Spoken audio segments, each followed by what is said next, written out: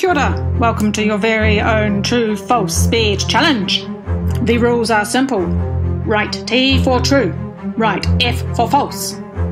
Test your buzzers, everyone.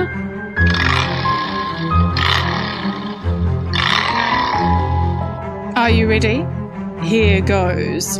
1. According to the text, church leaders in England invented rugby to take people's minds off the Black Death.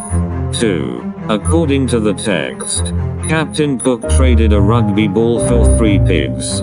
3. According to the text, Captain Cook died a happy man because they won the rugby twice. 4. According to the text, girls are allowed to play rugby but vegetarians are not. 5. According to the text, referees were initially armed with a revolver and a machete. Answers: true, true, false, true, true.